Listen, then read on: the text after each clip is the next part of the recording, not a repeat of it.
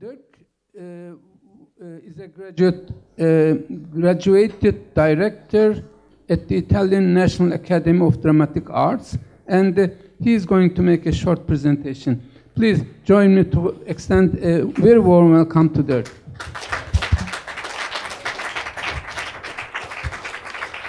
Good evening, everybody. So I try to keep it short because I promised to keep it like in 10 minutes. It's the first time that I do something like that, so I hope that you will not be bored because this is what I do. I try to make things and not bore people, but tell stories. So many of my friends who work for humanitarian relief agencies recognize the important role that culture plays as a crucial element of the recovery process immediately after the end of an armed conflict or war. They think that culture should not be considered a luxury to take care of later. Many others think that attention to culture is not a priority in a post-conflict situation in the same way that health, food, and housing are. They are convinced that culture must wait. So why is culture, and specifically cultural heritage, not a priority for so many people? Why is it being reduced to a secondary role so often and confronted only after the so-called primary needs have been met? One reason may be that cultural heritage, rather than being viewed as a positive force, is often considered an obstacle to rebuilding, and a disaster situation to start afresh with tabula rasa, is very tempting. New facilities and administrative systems apparently are better suited to the new situation. Traditions and heritage are viewed negatively as outdated and an obstacle. In these 3 days, I heard many interesting and deeply researched lectures by illustrious scholars and bright thinkers, but I'm neither a historian, nor an anthropologist, nor a scientist or an academic. I'm a filmmaker, sometimes a director, sometimes a writer, sometimes a producer. I'm a storyteller. So I want to tell you a story. I hope to keep it brief. A story that started 8 weeks ago, when together with a colleague, I was riding a cramped Toyota minibus along an endless curved wall behind an airfield where we had landed earlier. We made a sharp right turn, and we have to brake before a checkpoint. We hear some rapid Arabic from outside, and then a bright, smiling, overweight soldier opens our van's door and shouts at us, "Welcome to Baghdad." We are let go and drive onto the highway towards the Tigris River and right into the city. For the coming week, we will be members of the international jury for the new Baghdad International Film Festival, one of the very, very few cultural initiatives in the country. 2 ex-professors of the Iraqi Academy of Fine Arts founded the festival. The inaugural edition in September 2005 took place during a time when sectarian violence had reached horrifying levels. The festival director recalls how on our opening day, the city saw some 20 or so car bombs. All of Baghdad was under occupation, and there were tanks in the streets, but the audiences never stopped coming for a change. That was 2005, sorry. Since then, a lot of things have happened in Baghdad. This year's festival is supposed to be the first real international edition with 300 films from 60 countries. And it is perceived as Iraq's first step back into the limelight of international cultural life. Imagine our surprise when we learned that the festival was 100% financed by Western institutions, and that this year it got almost cancelled. Perhaps you will remember, only 3 weeks before the festival opening, there was the infamous Mohammed video that had started spreading through the internet like a virus, provoking uproar in a considerable part of the Arab world. So deep was the fear for retaliation and violence that the embassies and cultural institutes in Baghdad were extremely worried to appear as the festival's official sponsors. Just minutes before the deadline for going into print, somebody had a life-saving and pragmatic idea. All the official logos and greetings from embassies, cultural institutes, and so on were stripped from catalog, flags, leaflets, and so on, while everybody kept their assets and their promises in place. Security reasons also played a role in the choice of the festival's venue. It should have taken place in a prominent place, ideally a cinema, but in Baghdad, a city of 7 million people, there is no cinema. Before 1991, Iraq had 270 cinemas, but the international embargo following the Persian Gulf War prohibited filmmaking equipment and celluloid from entering the country, so no new Iraqi films were made. Students at the Academy of Fine Art continued studying film, but movies would be made on video. After 2003, the last war, what remained of the dwindling industry was almost completely destroyed. An especially dark day came on August 1st, 2007, when the Semiramis Cinema, a theater that was a Baghdad landmark, with 3 levels of red velvet seating for 1,800 viewers, had to close. Today, apart from 2 small private screens, there is not a single public cinema in Baghdad and in the entire country. The comparison of the golden past with the present underscores other unfortunate themes in Iraqi society. Birhan Shawi, an Iraqi writer, worries that while the political idols have fallen with Saddam, the cultural idols remain like ghosts, threatening our souls and our brains, I'm quoting, and leaving their shadow on our creativity and our thinking. He bemoans that Iraqi television stations are largely tied to or financed by political parties of foreign countries. He describes channel surfing these stations as providing a historical exhibition of Iraqi mummies.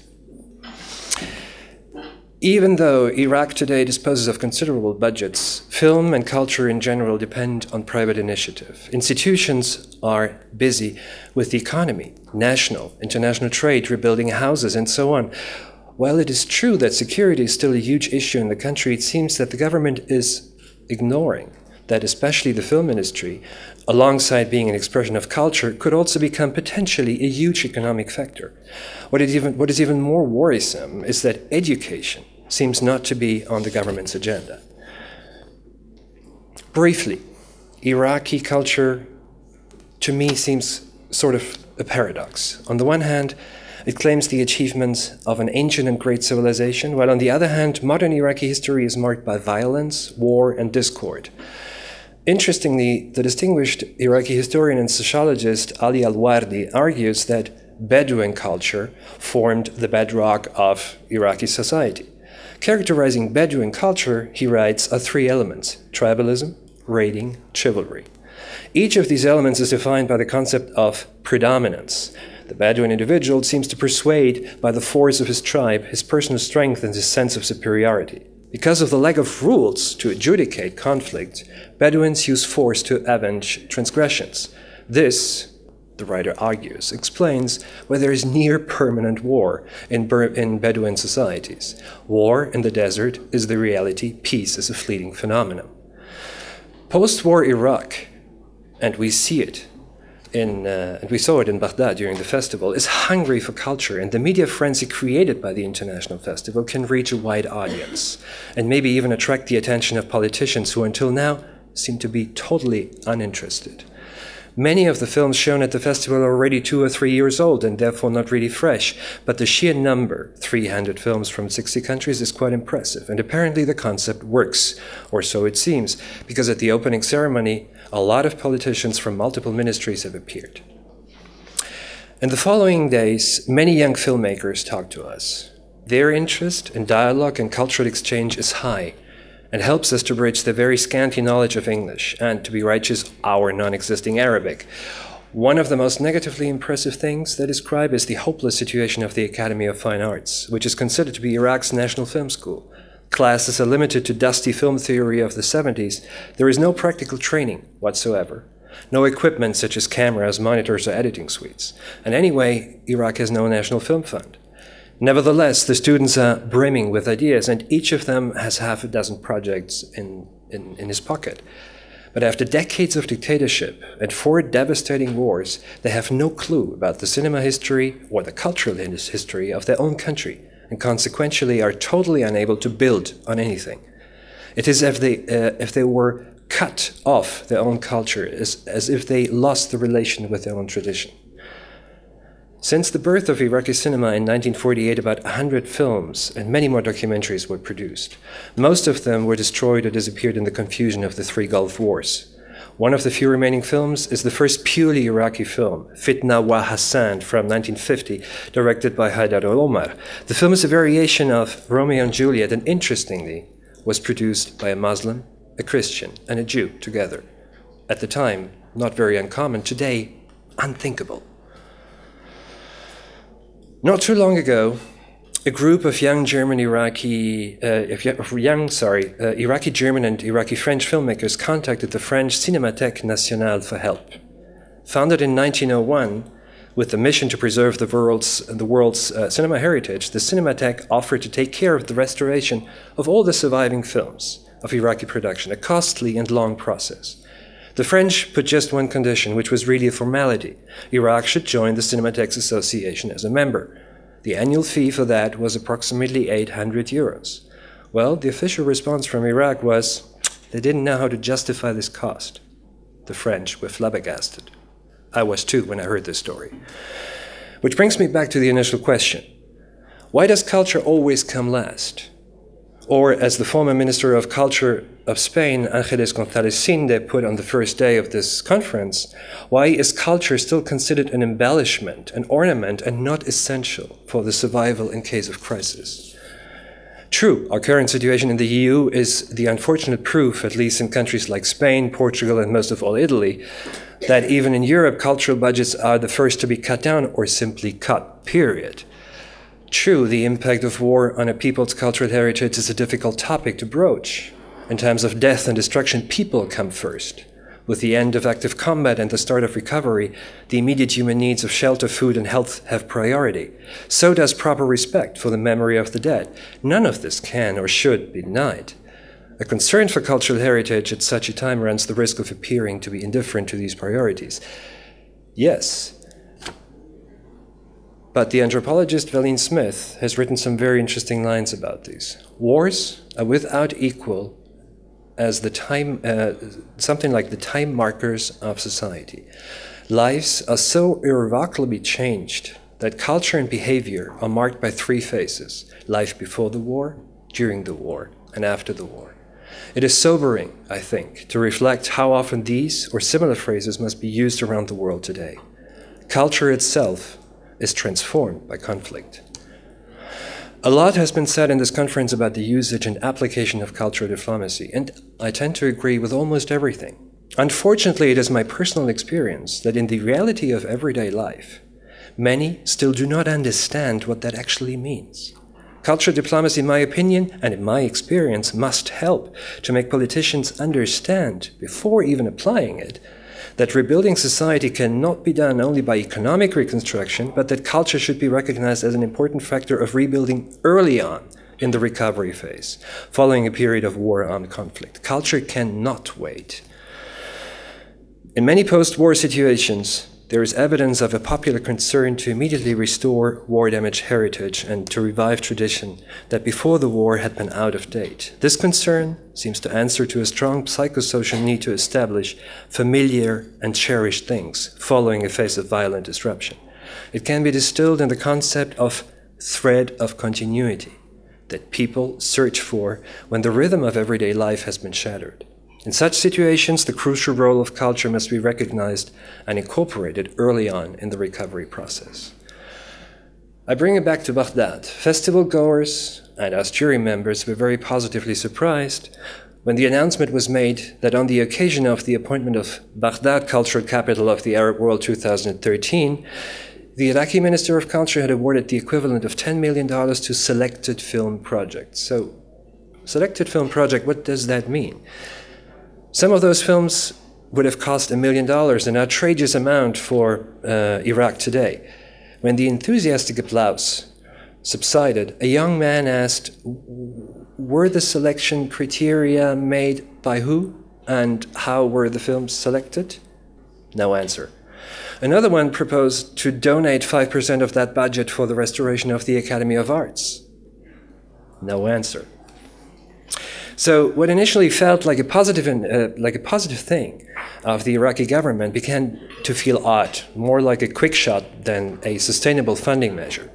Festival director Tahir Alwan, however, defended the ministry, saying that he believed that they made a good investment anyway, even though not many young filmmakers, he said, will benefit from this initiative, and we are still far away from regular state support.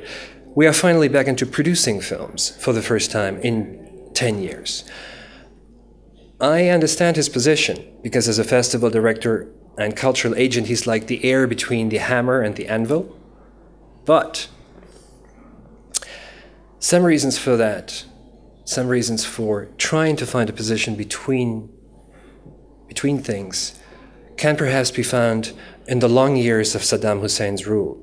Political isolation, and the dictator's regulations narrowed the ability of Iraqi writers, journalists, and artists to exchange with colleagues from other countries.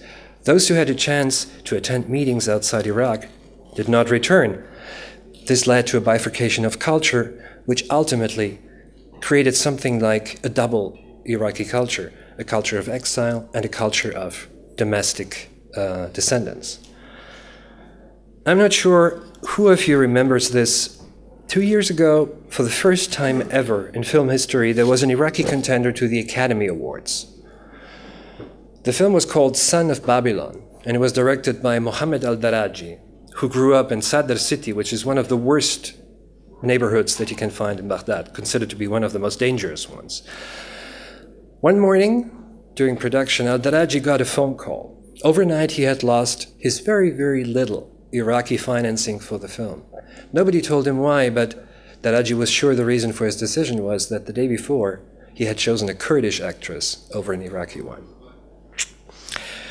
It took the film 5 years and 17 co-producers, 17 co-producers, before he could start shooting in 2009.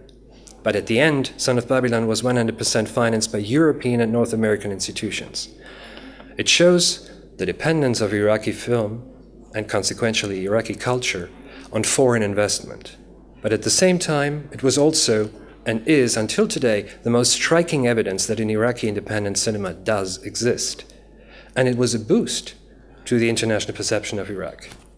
2 minutes, and I'm finished.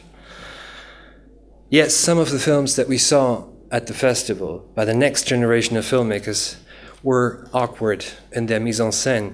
The characters are sometimes too stereotypical. Some scenes feel too raw and unreflect, especially when they deal with violence.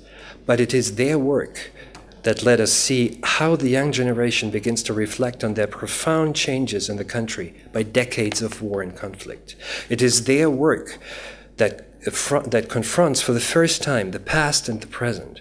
And it is their work that lets us catch the first glimpses of a new cultural identity in the country, an identity that struggles to cope with the past as much as with the present, and that will take quite some time to rebuild itself.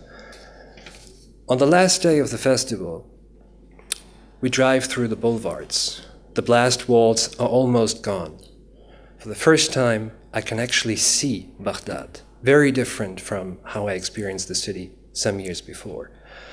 It resembles like many other cities in the Middle East. The only difference is that now there are many more ruins here, half-destroyed houses along the roads, and bullet holes stare back from almost every surface. A veil of gray-brownish dust covers everything, a silent reminder of war and chaos.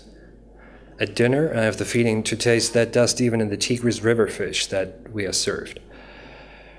After dinner, somehow we miss the convoys that were supposed to take us back to the hotel. So we do something very strange. We begin to walk across the Tigris boulevards and walk along it without accompaniment, without escort, passing checkpoints of baffled soldiers gazing after us. In any other place in the world, this small nocturnal walk would be a normal thing to do, but not here. Here, for all of us, especially for the Iraqi members of the group, this night becomes an experience of long-lost normality. Since the early 90s, CNN and others have burned the image of war and chaos in Iraq into our collective visual memory. Iraq, that meant roads with corpses and burned-out wrecks. The nights illuminated by tales of rockets and mortar shells. The day by the dark fumes of burning oil fields. Still, when I get back to my hotel room, high above the city, and look down towards the nightly Firdo Square, perhaps you guys remember, for the first time, my memory does not immediately switch to the overturned but still dangling statue of Saddam Hussein. You remember that? For the first time, I see Baghdad as a city with lights and life. The struggle for survival in this country, as in Afghanistan, in Sudan, and other conflict-ridden places, today is also a struggle of cultural survival. But what I've seen here in the last days, the young people especially, have given me the hope that the efforts are as intensive as the violence and passive resistance directed against it. I hope that the Iraqis' pride in their cultural heritage will prevail over disinterest. I hope that politicians here and in other countries will recognize the importance of culture for reconstruction and actively use it to rebuild the people's damaged identities. And I wish that the young Iraqi filmmakers will re-establish that thread of continuity between the past, the present, and the future. Only then, I'm convinced, they will not remain onlookers of their own history. Thank you.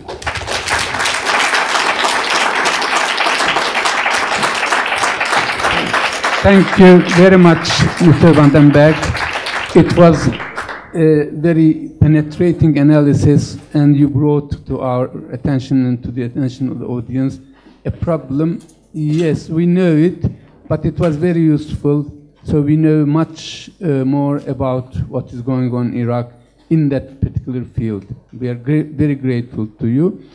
Actually, Ambassador Cynthia Schneider was going to ask a question, but do we have time so that she can?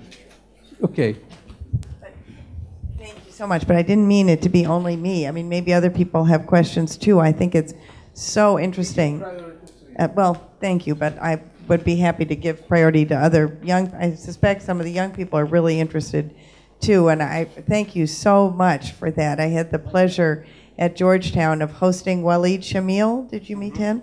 And Haitham, I'm forgetting his last name. Anyway, some Iraqi theater directors and their students last June. I have a project with Haitham next year. Well, we have to talk about that because, and they told us these hair-raising stories about people, theater actors coming out after bombings in the city and performing spontaneous performances to kind of reclaim that space. I mean, talk about the integration of culture and violence. It was extraordinary.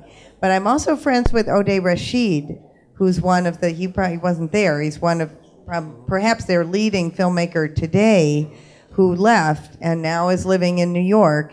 And he left after his best friend, a very well-known television announcer, was murdered in his kitchen at 3 o'clock in the afternoon, unquestionably by the government.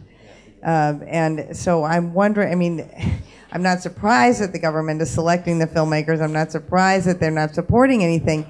How much do the filmmakers, and by the way, thank you, American government, for this government, but how much do the filmmakers feel they can actually make their films and say what they want to say? How much of a problem is the political censorship? I think it's a huge problem. I mean, it's not even censorship, because in order to censor something, you have to have something that you can censor. The problem is that they start even before that. They select the people who can do things. You know? That is really a huge problem, and it is not very transparent, and it is not transparent at all who selects what and who can produce things. And this is not the same, not only in Iraq you have that problem. You have the same problem in Afghanistan. You had, even before the war started last year in March, you had the same problem in Syria. And even in other countries who that seem to be more democratic from that point of view. So very complex, very, very complex answer to that simple question. Thank you very much. Is the other program ready? One more question? Okay. In between the questions, I have an administrative announcement. Somebody who had his lunch in the black and white restaurant forgot his iPad there. iPod, is it? iPad. So it is there. It's available there. And now the second question. So I understand you covered everything. We are very grateful to Dirk van den Berg for his explanation and for having brought to our knowledge how the situation in Iraq is. Thank you very much. Please join me.